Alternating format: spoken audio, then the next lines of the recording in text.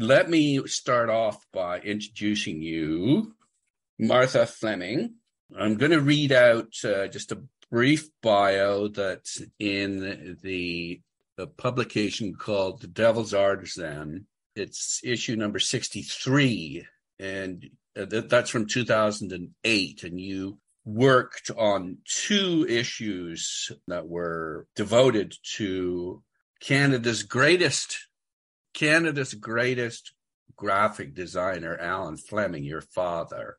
So, Martha Fleming is an artist, curator, and academic. She lives in the United Kingdom, where she's been a fellow of the National Endowment for Science, Technology, and the Arts and other research institutions. She is one of Allan Fleming's 3 children. Welcome to the Bibliophile. Nigel, thank you so much for inviting me. Now, is there anything you want to add to your bio?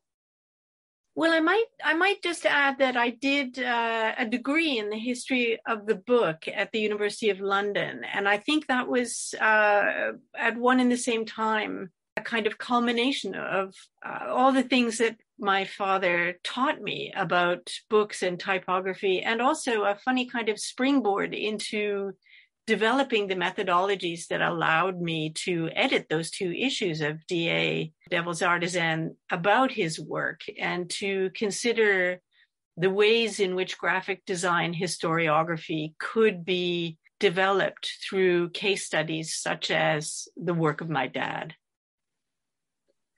Yeah, it's very interesting, isn't it? He was very curious and interested in learning about the letter form, particularly the history of it. And there weren't that many programs available to him. So he just decided to up and head to London and actually meet some of the great practitioners and teachers of the day.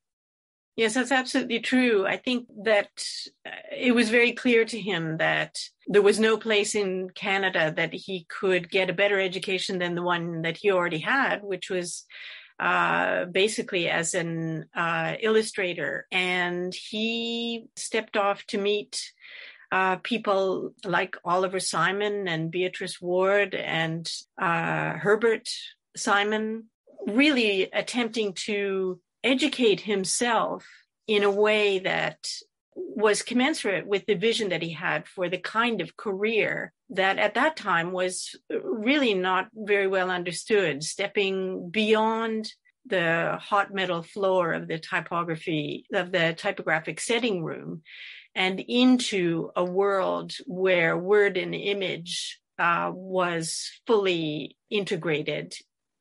Yeah, it's very interesting, isn't it, that this was in the mid-50s. A lot of the design work was still being done by printers. It wasn't a profession per se. Yes, the graphic designer of the time was more likely to be someone who was working almost as an account manager in a typesetting firm and being a kind of conceptual or intellectual go-between between the setting client and the guys in the composing room. And in fact, I think that's sort of what Allan returned to Toronto to do when he took up his post at Cooper and Beatty, which was sort of the composing room of the North, as it were, for that period. It was the very best typesetter in the country, and they hired him as an art director. So there is, as we see sort of through the 50s, the emergence of, literally from the rubble of the composing room floor into a more corporate context of,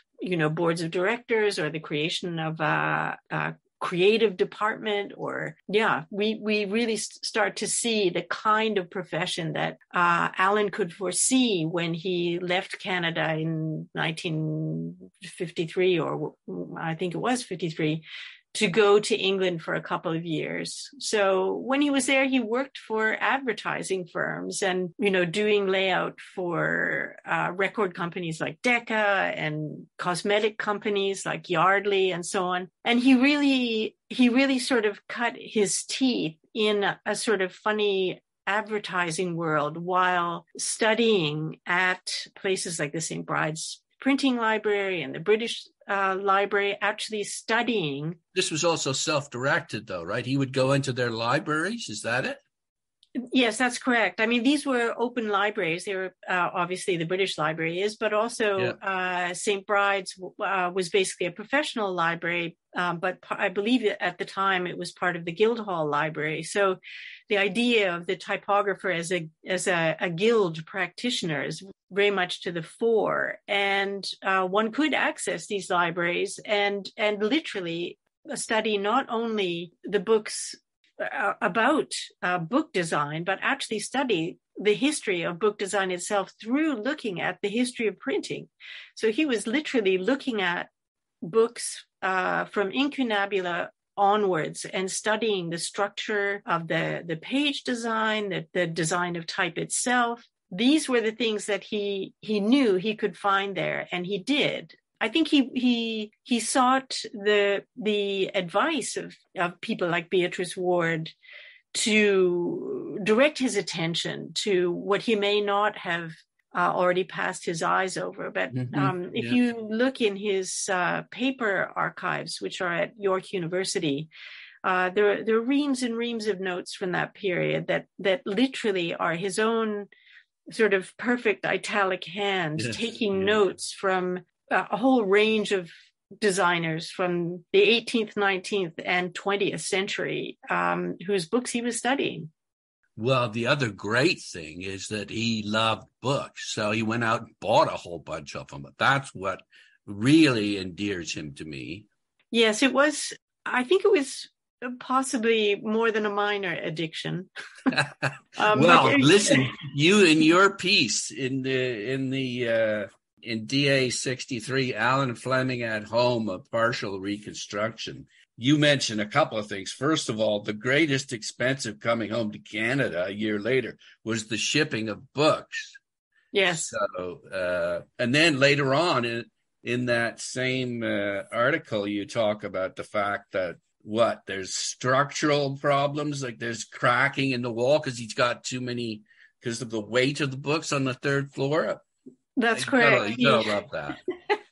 As any book collector will know, one amasses books, and then there may be either a financial reason or a reason having to do with moving house that means that you suddenly divest yourself of some of the most important physical objects that you will ever have owned.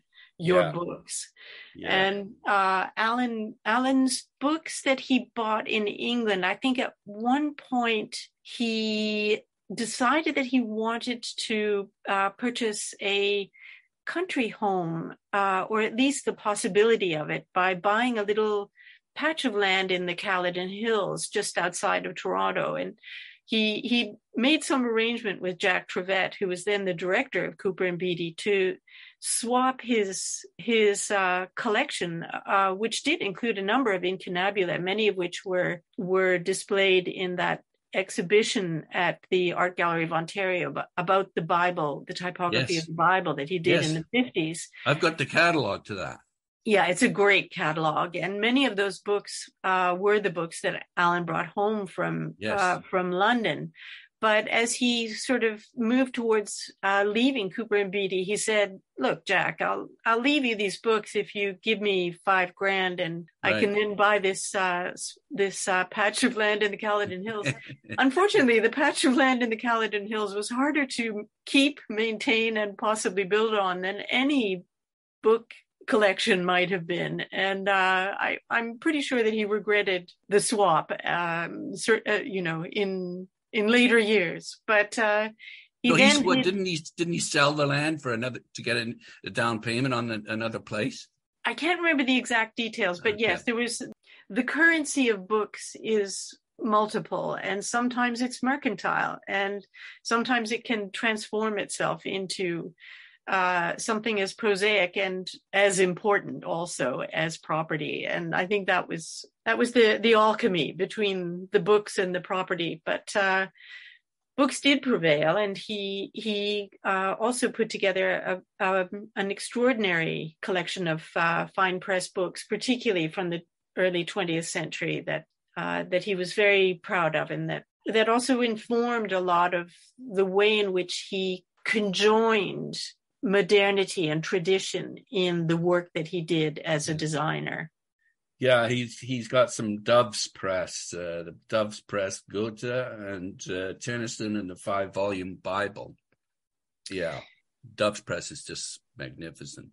Yes, and I mean, so for example, he also had a very good relationship to a lot of Toronto book dealers, and in particular to Roderick Brinkman, who had the means to have a stock of fine press books that were truly exceptional. And I think Allan designed 2 or 3 of Brinkman's catalogs at Monk Breton Books. And yes, in fact, I was just looking before our conversation. I was scrounging around because I've got one of those, but I couldn't find it because I was hoping. Because I know Allan makes a point, or tried to get his name in pretty well everything that he designed, so which makes it easy for anyone who's interested in him to spot his work. But I wasn't able to lay my hands on the damn thing, so I'm really interested to see if he got his name in there. I think he did, and I think I seem to recall particularly the fine press one, and then there was another one on folklore. Okay.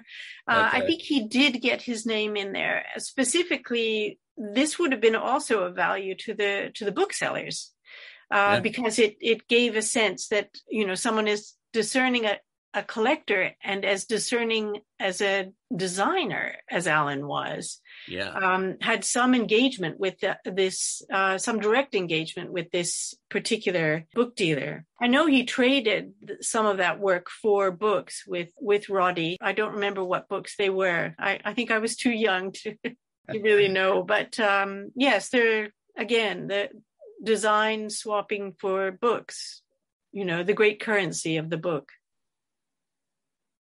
Yeah, he loved words. I think that was the thing. He loved spoken and written word and letter form. And I think what's unusual, again, I'm trying to get at what made him so great. What is unusual is that he was so apparently, and I interviewed Robert Fulford some years ago about him. He was so articulate because he'd studied design and the great predecessors. He was able to bring all sorts of interesting knowledge to the table when he was talking about potential projects. And so he was able to meld the two, the persuasive talk about why a client should go in a certain way based on just all sorts of knowledge. Yes, well, I think that degree of visual literacy that he had was unique, and it was self-developed. In those 2 issues of DA, I think I described some of the accoutrements of the house that included, beyond books, many antiques that had letter forms in them, vernacular signs, or bottles with special labeling on them. He was very interested in the way that each and every locality or time period actually solved this problem of connecting things, ideas, and people through a visual language. And he was, as you say, very articulate about the history of that engagement between people, things, and ideas, and how letter forms form a kind of fusion between image and object that was really viscerally felt by him. I know that the degree of joy and excitement that he had in rummaging around in antique shops, or in going every single Saturday to Britnell's and Dave Mason's. And with you. Yes, with me and my brother and sister. And yeah, these were the outings that we had with Dad. They were fairly, other kids would go skiing with their parents, or, have a ball game or something of that nature. But no, we got to go to Britnell's and Dave Mason's. And I think each of the three of us has a very different way in which we incorporate the things that both of our parents taught us, because, our mom was also quite an extraordinary person, very involved in the book trade, particularly in the latter half of her life. She worked at the Association of Canadian Publishers and the Book and Periodical Development Council, and was a very significant figure in the right to read and pen and various other organizations of that nature, because she was administratively very skilled. And I have a hunch that the reason that Allan never opened his own office or whatever, part of the reason for that was simply that Nancy was such a good administrator that, as a secret partner to his sort of intellectual and creative powerhouse, she filled in for a lot of infrastructure that many other people had to construct in the form of an office, a company, etc. That doesn't quite make sense, though. I mean, if she's such a great administrator, it seems to me that'd be perfect to set up a company together. Well, there was an incorporated company, but I think that Allan was basically more comfortable for a range of reasons in a salaried post from which he could either choose to be involved in design projects, or through which company, like MacLaren's or like Cooper and Beatty, projects would fall into his lap. For example, the CN project, he did that while at Cooper and Beatty, and it cascaded. The logo project that he was involved in, commissioned by James Valkes, who was sort of the lead corporate and technical designer for CN.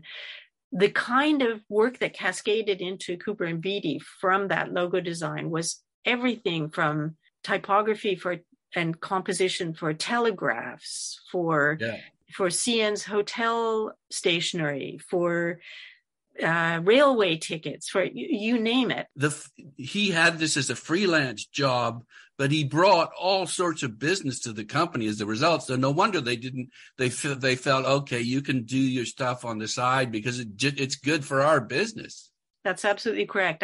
It's the only reasonable deduction that I've been able to draw for this fact. And, this is also a time, particularly when he's working at MacLaren Advertising, this is a time before the notion of corporate responsibility, right? So he's doing things like designing the Toronto Symphony Orchestra logo while working at MacLaren, but also getting a lot of kudos from the sort of elite cultural establishment for. Yeah, it's perfect. I mean, the connection, the business connections through doing something like that are golden, aren't they? I believe so. I think that's really what it was about. And I think it meant that he had more job and employment security than he would have had if he were carrying the can for a company, his own company, with all of the risks that entailed. Yes. Reflecting on my own career, I was connected with a company, but I also had the freedom to do whatever I wanted. And that is, you've got the best of both worlds there. I think so. I'm not sure that the kind of pressure that the ad man was under in the 1960s could really be conceptualized as freedom. Yeah. But it does sort of play out in his own health, of course, which is, again, he left us tragically young. What was he, like 48 or something like that? That's correct. He died at the age of 48, which was tragically young. And as you point out in one of your pieces in the DA here, there are other, William Golden, for example, is another, he worked with CBS, very highly regarded. He died young. There's a variety of different people in the business that died because of stress.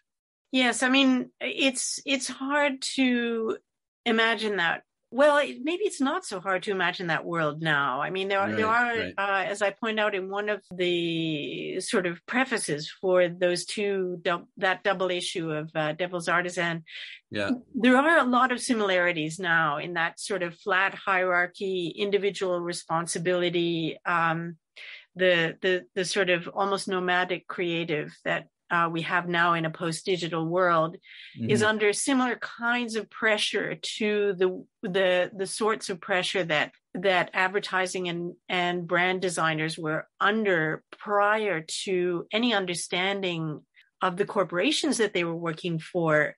Well, many of those corporations did not understand how to do in-depth research, either in terms of the way the corporation saw itself or the way that customers saw the corporations. So they were actually doing the work that, let's say in the 1980s or 1990s at a company like Cossette, you would have 300 people working on a project like the CN or Ontario Hydro or any number of the larger scale and even national projects that Allan worked on. The idea that you could do that kind of work as a one-man band or as maybe 5 or 6 people, the way Valkis worked on the CN project with, some of the really great sort of product and application designers and logo designer of their time, and they were just 5 guys. I mean, yes. Yeah, puts me in mind of Paul Rand. I mean, he was one of the pioneers in the 50s, or late 40s, early 50s. And that's also very interesting what Allan did. He put together these little exhibitions at Cooper and Beatty on important designers such as Paul Rand and Zapf. I think he did Herman Zapf as well. He did, and that was this. This was just for his own edification or for client edification, or just why did he do those? Well, I think there were a couple of things going on there. It was partly to network for Cooper and Beatty and also for himself. These guys are, particularly Zapf, they're designing type. Yes. They're not just designing graphic design. They are designing entire typefaces. So there's also the possibility that those type designers would be able to plead the case of Cooper and Beatty if Cooper and Beatty was wanting to buy at some discount rate new type, for example. Yeah, could you tell me exactly what it is that Cooper and Beatty did? Basically, Cooper and Beatty was a typesetting and composition house. So they sold type. So if someone wanted to have a book typeset or an ad typeset or something, anything that was going to be printed had to be compositionally typeset. So, sorry, taken from either a manuscript or a typewritten that basically transferred into what it's going to look like in the finished product. Correct. So, and someone would have to, as they say, call that type, which means decide what font it was to be set in or number of fonts, what weight of type, in order to fit the financial requirements and the aesthetic requirements of the client. So if a client comes to you and says, I'm doing a piece of advertising, it's got to be 2 pages of 8.5 by 11 folded, because that's all I can afford to print.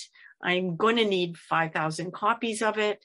Here's the text body. Can you make it look good and fit that economical, that financial. So you're talking about a brochure, for example, like something like that, or an advertisement. Yes, or an advertisement, and so then what the type company is interested in advertising is their skill in advertising. So there are a lot of ads that Allan designs for Cooper and Beatty to basically demonstrate their skill in making ads, in calling the type that would fit, a quarter of a page in a magazine like Print Magazine, for example. So this kind of activity is basically what they're undertaking, and it means that they are wanting to buy type, both from the US and from Europe, and having someone like Zapp come in and present his graphic design and also his typographic design means that you create a sort of network, you advertise the best in European design to your clients, you make a direct connection with the designer that might mean that you could get the actual type itself, you could buy it cheaper than if you went to the Monotype Corporation or, these things are very tight though, because the typesetters and compositors are a very, very highly organized union.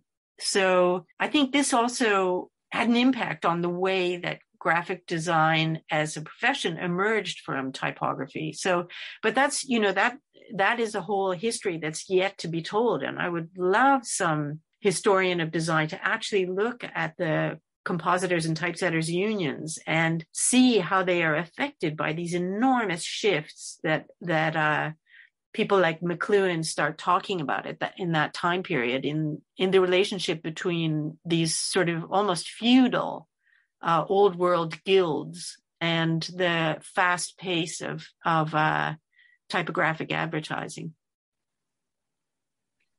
Yeah, you're kind of losing me here because well, it's not about Allan. It is about Allan. I know it's not, but I think it's important to understand the company that he worked for in that crucial period. Correct. And so what did they basically employed people to lay out these pages, and then they sent the actual type to the printers? Correct. And these people that did this laying out, they were part of a union? Yes, it was a very powerful union, compositors and typesetters union. Basically, Cooper and Beatty would go out to the client. They would say, look, we got all these different options here, typefaces. We've also got a designer who, knows how to make this stuff look great. So then you agree with the client, yes, that you present, yes, this is what we're going to do. And then you send instructions to these unionized people to actually lay out the pages in the way that you've instructed them to. And then they then send it to the printer. That's grosso modo. That's pretty much it. Yep. And Allan was developing this sort of, really, there hadn't been any sort of expertise in that space until the period that he sort of steps in, really. He's a pioneer of this thing. Yes, I think that's true. The other person who was affiliated with Cooper and Beatty a little bit prior to Allan, and who also went to Europe to study, is Carl Dare. Is it Design for Type, the book that he wrote in 1952? Yes. So, but Carl was more interested in designing type, and Allan was more interested in using typography as part of graphic design. Right. So they were very complementary, and I think they both taught each other a lot. And there are these amazing letters from Dare back to people like Allan in Toronto when he is in Antwerp at Enschede, actually learning Carl Dare how to cut metal type. Yes, there's a film on that, isn't there? The Puncher. Oh, really? Oh, I'd love to see that. I think there's a film that he was involved in making, Dare was. Yeah. But, okay, I see. So just, yeah, that's good to know that the two of them were connected and would you say that Dare was a mentor or a colleague or what?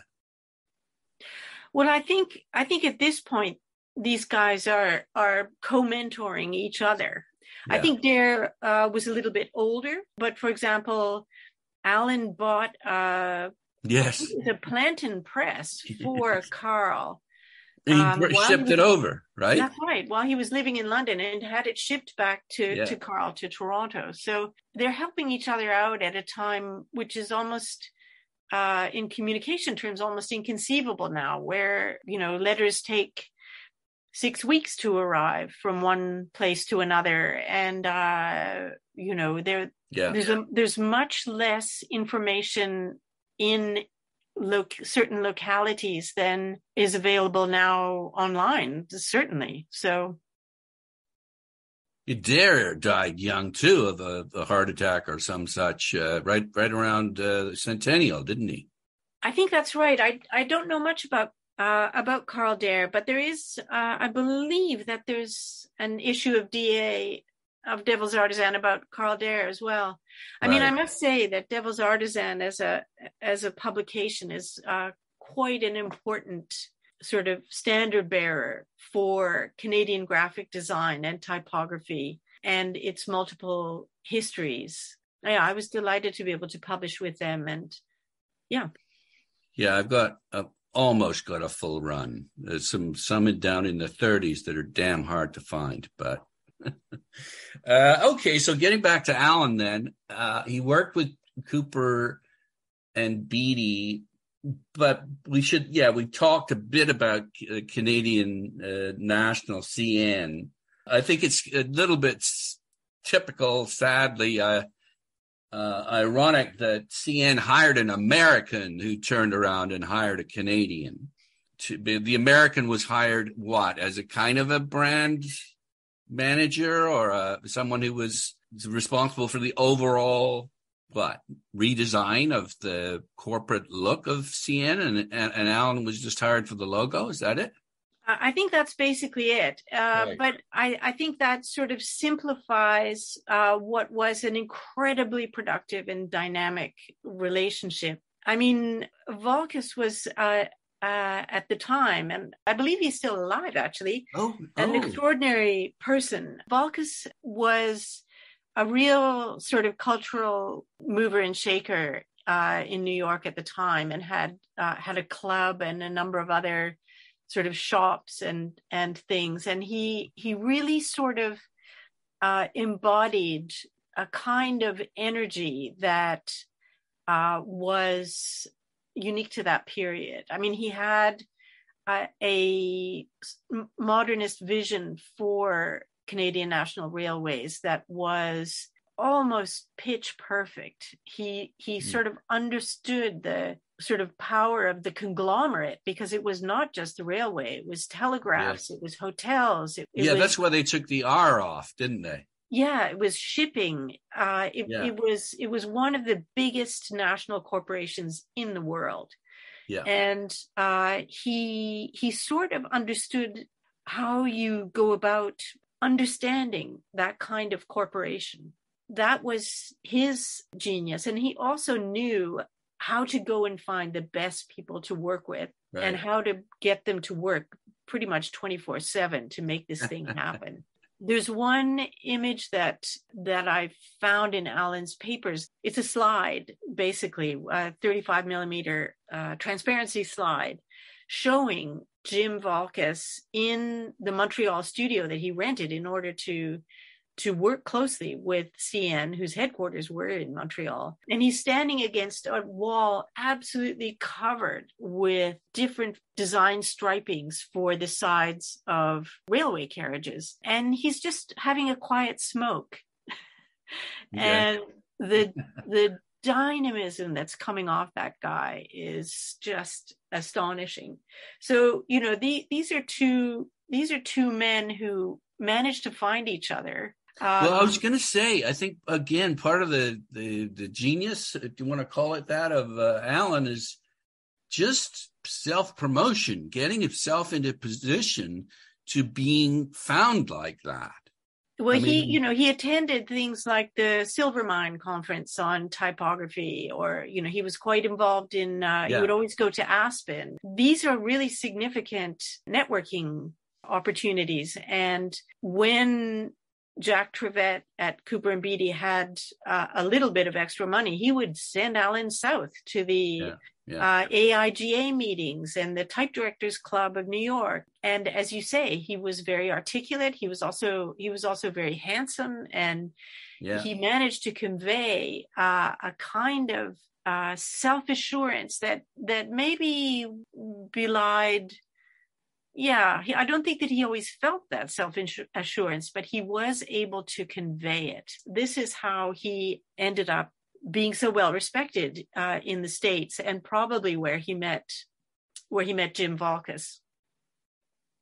Well, the other thing too is that he gets involved, like I just picked up, as I showed you the other day, I picked up, he actually designs stuff for AIGA.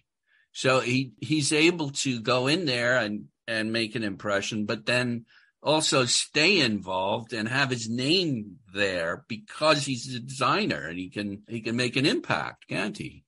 Absolutely. And again, I think it's that relationship with Cooper and Beatty as a typesetter that means that they want him at the AIGA, because if they've got type for sale, and the Alliance of American Graphic Designers is noticing their creative director at Cooper and Beatty and the kind of typographic work that is coming out of Cooper and Beatty in Toronto at that time, that might well garner them jobs and larger projects, because it's the really big corporate projects where typesetting is important, where you're doing everything from the sides of buses on down to people's business cards. That's the kind of typesetting that makes money for a composing room at that time. And again, Cooper and Beatty, basically, they had to have a big library of fonts that they could then offer and say, yeah, we've got this wide range of possible looks for you, and we can produce this for you. Correct. And again, just thinking prior to the computer age, does that mean that it's the actual hard metal type? In some cases it's metal type, but there's also mainly people are setting in hot metal through linotype and monotype. That's right, machines? Exactly. Yeah. But also at this time, film typesetting is starting to come in. There was a whole sort of project with FlexiType that enabled you to literally use a piece of printed plastic to warp or twist typography that had already been set. So by photographing it and twisting the piece of film. So these kinds of innovations are starting to happen, but actual photo typesetting wouldn't come in until much later, until the sort of 1980s. And by that time, I'm afraid Allan was dead. So there are a number of kind of transitions in typography, the technicalities of typography that also open up new creative possibilities that I think he was more interested in experimenting with when he moved to Maclean's magazine, which was his next big move after Cooper and Beatty. Yeah, let's move on to that. But just one final question about this. So did they actually send the metal type to the printer? They did the layout. Did they actually then send these pages like metal type to the printers? Yes. So in other words, if they have clients all around North America, they actually ship these things to their printers? They would help the client to commission a printer who was near them and purchase paper that was near them. So, for example, they had a good relationship with Reed Paper, which was a big paper manufacturer in Ontario at the time. There were a number of printing houses that were used very, very regularly. So sometimes the design director, someone like Allan, would also suggest to the client that this paper would fit this typography. We know how to get it, and this printer has it in stock, and we'll give you a good deal. These are also very important networks that Allan had, and he maintained a very good relationship with Ernie Herzig of Herzig Somerville, which was the big color printer at the time. And in fact, I think Herzig Somerville had the first color scanner in the country. What does that mean? Well, now scanners, you can have them pretty much as part of your desktop printer. But at the time, scanning and rasterizing images and turning them into bits of film that could be printed color was actually, we're talking about a machine that's the size of your bedroom. I mean, these are huge machines, and Herzig Somerville had one of the first ones. So CMYK printing using, these are technical questions. No, it's okay. We're good with that. Actually, that company, they printed the great book that we'll get to, that the centennial book, Canada, A Year in the Land. They printed that, I believe. I think that's true. Yes. Yeah. Okay. So let's move on to Maclean's, and that would have been 1962. And here's the beautiful. I've got a couple of these. The actual first. Well, it's when he took over as director. There's some others prior to this, but the cover is November the 3rd, 1962, and I think it just speaks to exactly how Allan operated. He incorporates the letter form into the design, and that is connected, of course, to the message. So here we have 40 months to make or break Canada, and it's sort of like the Leaning Tower of Pisa, and the A in Canada is falling off a ledge. And then at the very bottom, can we avoid union with the USA? And again, we talk about how important he is to the idea of Canada. He's just right in there doing stuff that's so relevant to the making of Canadian culture and identity, isn't he? Yes, I think that's true. He had a very ardent love for Canada and as a country in a way that I think was possible in the 1960s, when everything was to be played for with regard to Canadian subjectivity and identity and cultural life. And these are the years in which the Canadian flag is redesigned, when we have Expo 67. This is all very hopeful post-war stuff. And it's before a period of sort of economic stagflation in the late 80s and early 90s that mean that those sorts of visions appear to have the costs that they do, and the emergence of an understanding of Canada as a sort of post-colonial structure and ways in which that doesn't work. But in the 1960s, I think those sort of hopeful thoughts and feelings that were a sort of post-war socially liberal rather than economically liberal world was something that many Canadians in that sort of elite cultural world that Allan moved in were terribly excited by and wanted desperately to move in the right direction. And this involved, for example, advertising companies like MacLaren, which he worked for after working with Maclean's, in very close collaboration with the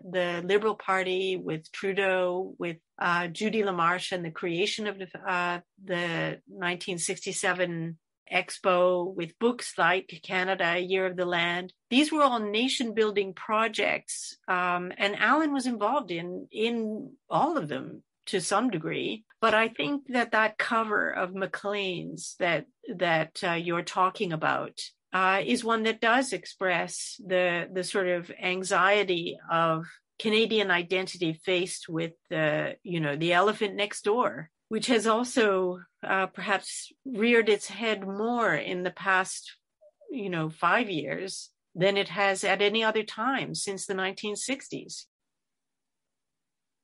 Yeah, I mean, I've got this theory that Canada's last hope for independence. I mean, I'm kind of focusing in on Walter Gordon, the great economic nationalist, who everyone on the right thinks just screwed up and made sort of silly suggestions and that never would have worked. But his budget at 63 came up with suggestions on how to curb American direct investment in the country.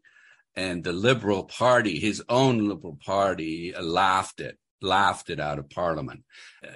I think that was the end of it myself, even though there was this, as you say, build up to Expo 67. I think that was all window dressing. We'd sold out by that point. But anyway, this is interesting. Allan was involved with, to some extent, the redesign of the CBC logo. He had designed some of the first Canada Council annual reports, which I have. Yeah, he seemed to be everywhere, didn't he?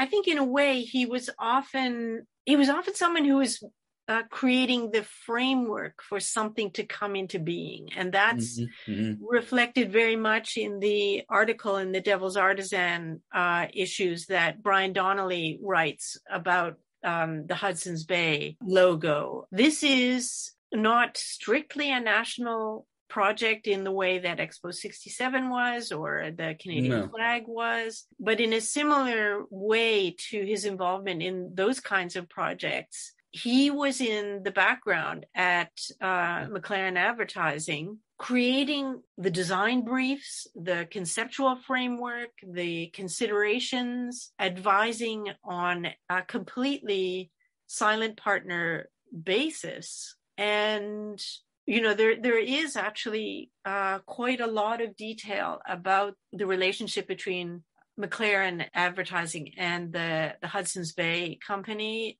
and MacLaren Advertising and the Liberal Party in the archives of MacLaren Advertising that were deposited at the Ontario Archives at York University. So I've been through that material, and it's really interesting to see the degree to which memoranda, quotes for work, literally what MacLaren will do and for how much money, includes information about design frameworks, about corporate research. That's also true with regard to the CBC symbol, where Allan and Bert Kramer spend a lot of time with the CBC as a corporation, not just floating on the top, but actually going deep and interviewing people who are working for the corporation, not just managerially, but also technically and so on. You mentioned Bob Fulford. I mean, I remember Bob commenting that he had been surprised to see Allan at one point at sort of 2:00 in the morning in the Saskatoon airport in 1962. And it turns out that he'd been out there basically semi-secretly working for the Liberal Party to get the Liberals into Saskatchewan. Was that Thatcher? No. Could be. I know. 65. I think I put that detail into the sort of narrative biography, year by year biography that I put into DA 62. But it's just to give you a sense of the degree to which Allan was involved in these projects as a cultural and visual, as it were, guru, without there actually being the necessity or even the desire for on the part of particularly MacLaren Advertising for him to be credited. I mean, I know now that there are very clear laws about the relationship between advertising companies and politics and political parties. That wasn't the case in the 1960s, and none of them were doing anything that was in any way illegal, but it was influential. And as far as they were concerned, this was an influence for good. This had to do with the creating of a fair and just and socially responsible and economically viable Canada. And that included things like the flag and Expo 67. Yeah, I think you're a little bit more sanguine than I am about this, but and more forgiving of the elite, perhaps. But it drove Allan, and genuinely, he had a genuine love of the country. But you know what's so interesting is that his influence is pretty significant, and it's thankfully we've got ephemera and books that we can collect, but he his name isn't as well known as perhaps it should be. I mean, that's partly why we're doing this. Would you say that's true? Or during his life, he certainly got he got a lot of recognition. He won a lot of awards. You know, he was recognized for the shaper of our identity.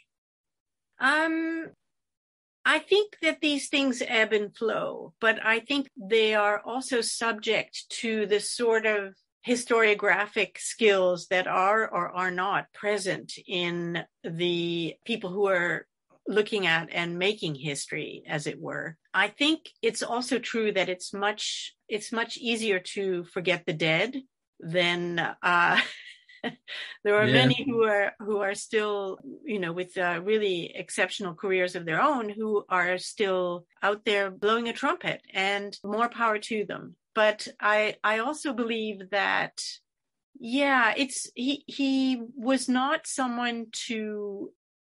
A lot of the work that he did that at the time was understood to be of great value, and a lot of the things that he did were behind the scenes. So I think he did a lot more stuff than people actually think. And I also think that, as I mentioned, that people just don't have the historiographic skills that they need in order to really analyze those conditions of production, the kinds of people who were commissioning Allan, what sort of reasoning they had behind them, who the competition was, who the collaborators were, how he moved from one world to another. So sort of moving from typographic design into magazine design, and then into advertising, and then into book design. I mean, to chop and change in a portfolio career like that, even today, that's really hard to do, and maintain a sort of record of achievement that appears to have the coherence that it may have conceptually for the individual.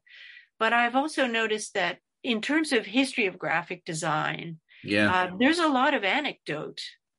There's a lot of so-and-so says this and so-and-so confided that in me. And, so you end up with a series of sort of shifting sands and a kind of Rashomon narrative to what happened or didn't happen in 1960 and 1970 and even 1980. I mean, there needs to be a much more rigorous historiography of design, well, internationally, but particularly in Canada, where the idea of being an historian of graphic design is that you go and see an old designer and you ask him what happened.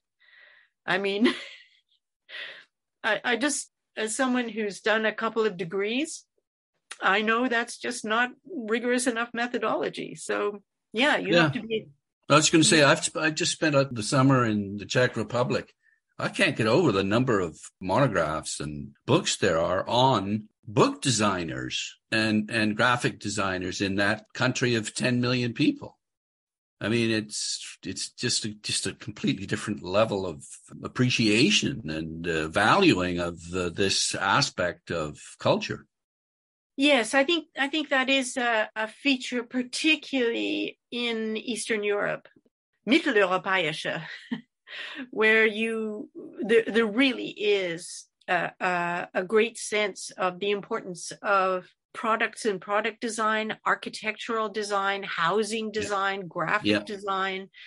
These are the literally the fabric that knits together a society and expresses its aspirations, both cultural and social, and even economic. So it is something that sort of seems not to have followed on in Canada from that period. I mean, there are a couple of films that have been made recently about Canadian graphic design that are, I'm glad that they were made. I wish that they had been the visually impressive. Not much more though. Well, in terms of actual historiography, I would have liked to see deeper research, but it's great that they're out there and they're so Totally agree. they're exuberant and exciting, and they're excited by design and by that design history. But one of the reasons that I did those 2 issues of DA was, in the hopes that I could put at the disposal of cultural historians in general the kinds of scholarly apparatus that would be required for someone to actually go and do real research. And that hasn't happened yet, but I'm still hopeful. Well, let's just sort of winding down. This is a program about books.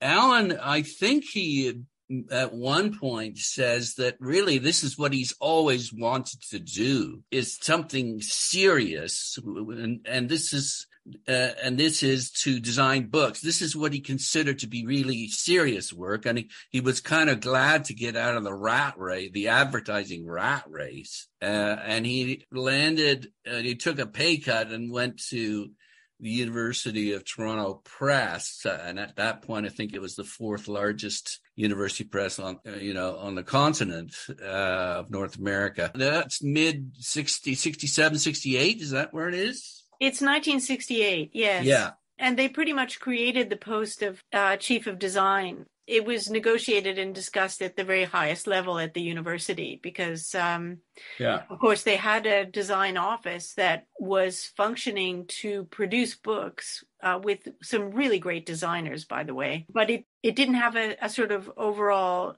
director or someone who could actually structure, as it were, a brand for scholarly publishing. So amazing people like Laurie Lewis were already working there. I'm so happy to have interviewed Laurie. And Will Reuter, of course. Exactly. And Antje Lingner, who was actually trained in exactly the kinds of places that you've just been researching book history in. I mean, she was Transylvanian. Yes. And she had the most astonishing training and was a really brilliant designer. So he had the most wonderful colleagues to work with. But I think it's true that he had always wanted to design books, and that was why he went to London in 1953 to spend time with people like Herbert Simon and Beatrice Warde. So between 53 and 68, there's not that many years, 12 years. And by that time, he had ripped through Cooper and Beatty, Maclean's magazine, MacLaren Advertising, and finally ended up in the place that he wanted to be in at the very beginning. It's not to say that he didn't design any books before he worked for U of T, because he certainly did. Yes, in fact, his cover of, what is it called, Suit of Nettles, that won... I think that won the Governor General's Award, but I think he won some kind of award for the design of the cover. That's correct. This is the James Rainey book. 57, 58, thereabouts. Yes, and that would have been done through Cooper and Beatty. So you're sort of seeing the little sprouts of him wanting to design books and being able to do it at the composing room. Yeah. But actually being chief of design at U of T Press, I think, was a dream come true for him. It meant that he could do really exciting work and design innovation that is structurally still even there to this day. For example, the writings of Erasmus, which is still being published by U of T Press, is still following the design that he created for it, and that included a really astonishing innovation, which is to use images as footnotes. Yes. And that was a collaboration, of course, with the editorial group at U of T Press. And he had, for the first time in his life, I think, a much closer relationship between word and image, certainly than he would have had in advertising, because we can see in his papers a number of attempts while he was at MacLaren Advertising to bring closer together the copy editors and the creative, what was called at the time the art studio, and break down those rivalries between word and image. And of course, that was very far-sighted in terms of where advertising needed to go. But I don't know how successful he was in pleading that case. He definitely did that at Maclean's too. And I just want to mention Ken LaFoley, who recently died. LaFoley was like 93, I think. But I'm so impressed with him too. He was really he didn't shy away from controversy. He was, and the two of those together, I think Fulford mentioned that period, those year or two that they were together on Maclean's, at 62, 63, those are the issues that I've been going after quite diligently, because they do represent a real high mark, I think. I think that's true. And, one could argue, and I think I started out with that by saying that the thing that really drove him was that relationship between word and image, and word as image. Yeah. But at U of T Press, he was really able to live that in a way that was fully consequent, that the relationship between editorial and design that he was able to improve upon and develop became one that produced some again, a high mark of scholarly publishing in North America in that period. And people like Bob Toombs have a good sense of the sort of influence. Cameron Poulter also in the States, of how much Allan's work at U of T and the great team that he had working with him made an impact on the, pull up your socks in design terms that took place in the 70s in scholarly publishing in the US of A. And, that produced some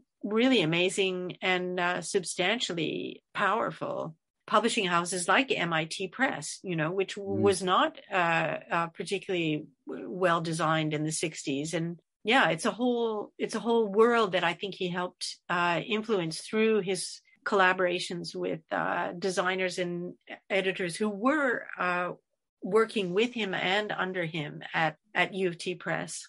Yeah, and in fact, again, this is so typical of him, because when he gets involved in a place or an organization, he works on their, things like newsletters and invitations. And in fact, one of the pieces that he redesigned what is it? Scholarly publishing? Or there was a journal. He redesigned or designed that originally. So that's a great way for him to, yes. And I have that.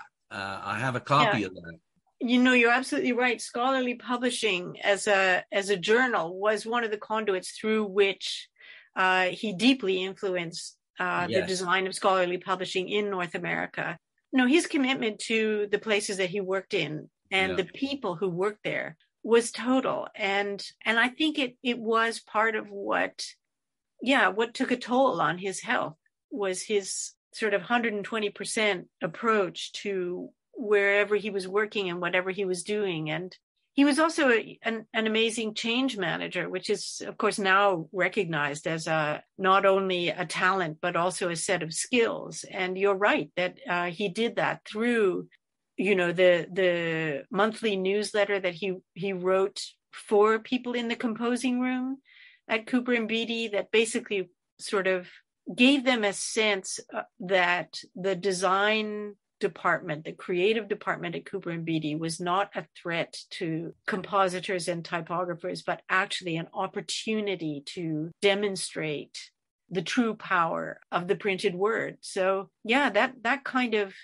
softly teaching, alongside the teaching that he did at the Ontario College of Art and Design, has had a very long tail and has been very influential in a way that has perhaps not been fully recognized. I think the other thing too is with these communications vehicles and the writing that he did in them, and his leadership skills. Like he's able to sort of infuse a purpose into the organization and to also talk about the importance of what they're doing, what we're doing here. This does have importance. I guess it's going to take time for the scholarly community to maybe buy into this, but really the way things look are often, in terms of power of communication, just as important as what's said.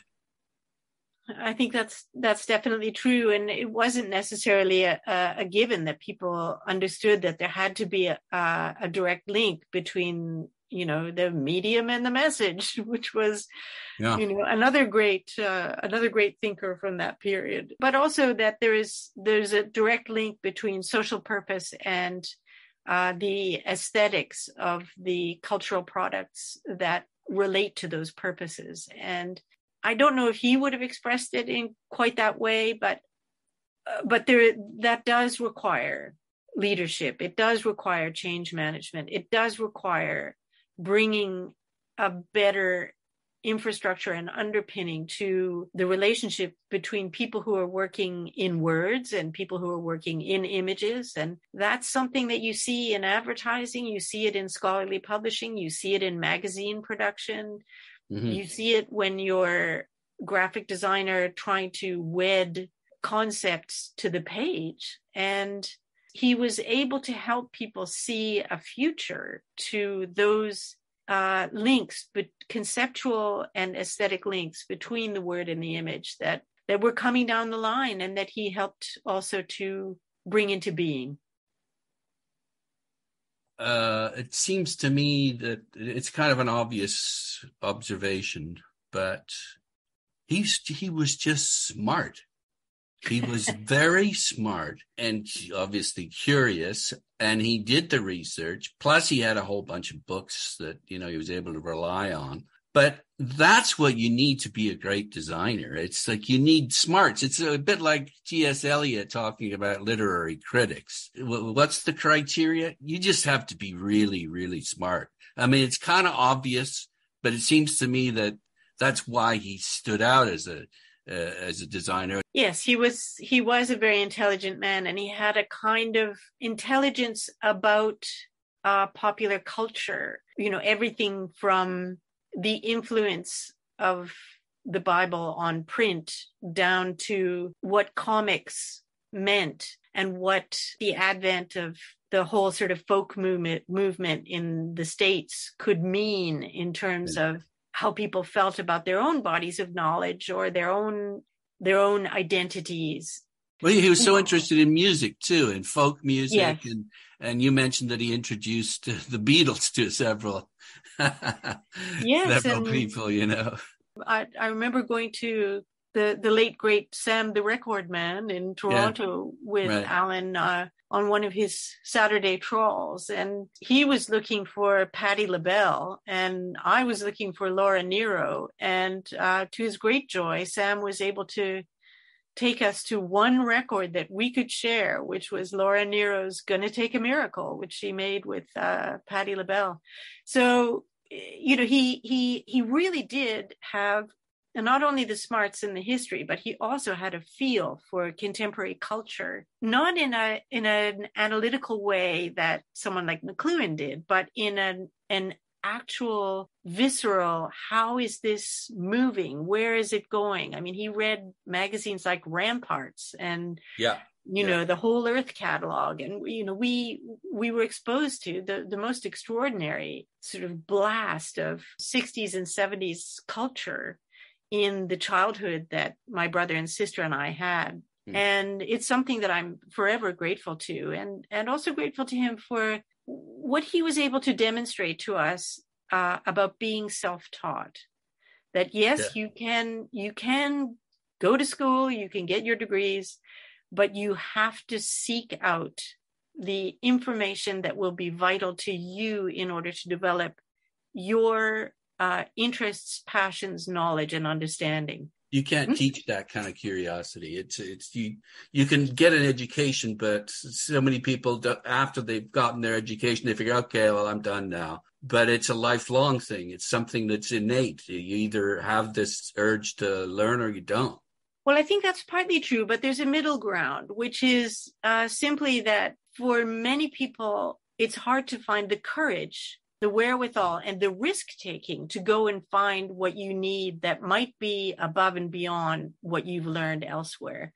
Yeah. And that would, what you've learned in school or in university or in trade school or whatever. Because the thing that Allan conveyed to me was that you must take a risk to find out what you need to know.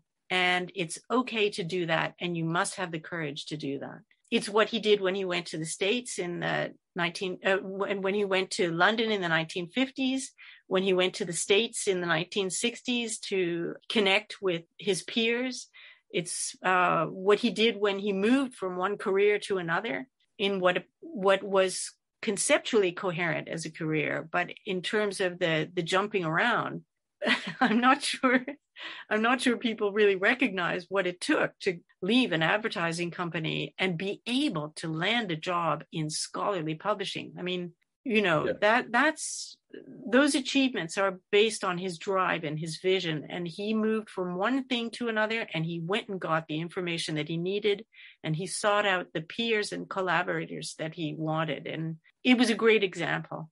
I really learned so much, not only from him as a child, as a young person, but also in researching his life in order to do these two issues of Devil's Artisan. I really got a sense of, oh, that's what he was teaching me. That's what he was talking about. I understand now. Yeah, I'm not going to leave it on this, but you do reference the fact that at some point towards the end, he has an affair and takes off with a younger woman. Speaking of risk-taking, obviously that is damaging to the parties involved, but it also speaks, I think, to his nature, or maybe the fact that he felt that needs weren't being met, and he went after them. And it's funny because I had a conversation with someone about this, and they thought that maybe because of the fact that he did this, it may have harmed his reputation and in the whatever community. I just, what are your thoughts on that whole thing?